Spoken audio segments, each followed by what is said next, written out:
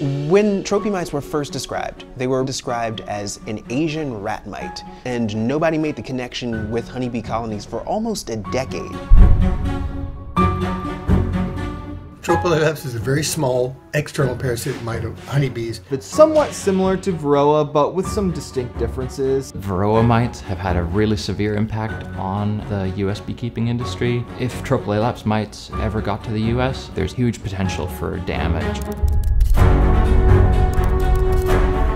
The mite is potentially spreading to new areas and it's becoming of greater concern. It used to take 10 years for something to get off a bee from the East Coast to the West Coast. Now it takes 6 months. We've got the superhighway. If Tropilaelaps arrives right now, we are really not prepared. Pollination is going to be really tough, and of course honey production is going to go down. The margins for commercial beekeepers are pretty thin anyway. That's going to be a huge impact to us, but there is so much more that's at stake here.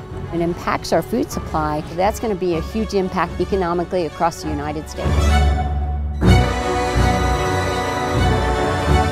Project APISM is vitally important to the research that's going on out there. Funding this workshop in Thailand to study Tropilaelaps mites, which are not even in the US yet, takes a sign of courage and forethought. The goal is to talk about a unified response, because what the United States gets, Canada's going to get. And if Tropi were found, having the research side and the beekeeper side and then the apiary inspectors will give us the best outcome. Research is really driving knowledge gain as well as technology developments. That's where I hope some of our efforts are helping learn more about the mite, learn how we can monitor cultural and chemical controls, and hopefully we can change that knowledge gain into practice. The longer we can prepare to keep the beekeeping industry from total collapse, the better. We're hoping to have more tools in the beekeeper's toolkit if the mite actually makes it to North America.